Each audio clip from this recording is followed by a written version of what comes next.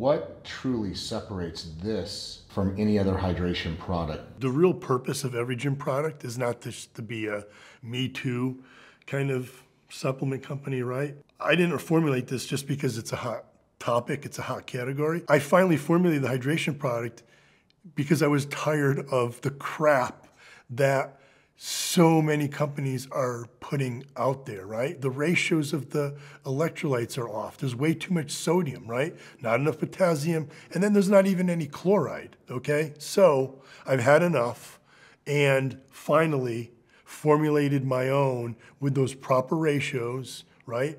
More potassium than sodium, a good dose of chloride, so you have that electrical neutrality, maintaining your pH levels, and that's why this product better hydrates you than anything else on the market.